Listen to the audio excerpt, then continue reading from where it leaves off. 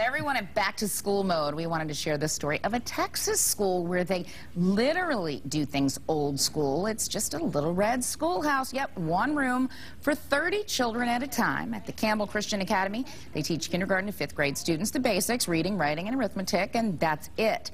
Computers and other tech gadgets are not found here, and the parents love it.